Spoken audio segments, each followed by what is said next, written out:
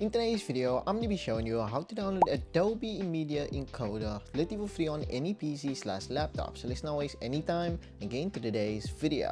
So what you want to do for the first step is you want to go ahead and open up any browser. Then you want to go ahead and click on the search bar and you want to type out Adobe Creative Cloud for Students, just like that. Once you go ahead and you click on that, you want to head over just here and click on the first link. Once you go ahead and you click on the first link, all you now simply do is you want to go ahead and click on the product section and you want to head over to see all apps. Then once this actually open up just here, you want to go ahead and click on the search button just here and you want to type out the Media Encoder. You will actually find it just here. When you scroll a bit down, you will actually find it just here. Go ahead and now click on the free trial. Then as you can see, it will basically download the Media Encoder. What you now want to do is you just want to go ahead and launch it just like that. And once you do actually launch it, it will open up this. You just want to go ahead and follow all those steps. But anyway, if you did actually find this video helpful, please give a like and also subscribe to this channel for more tips and tricks just like this. I'll actually find you in the next video. Peace.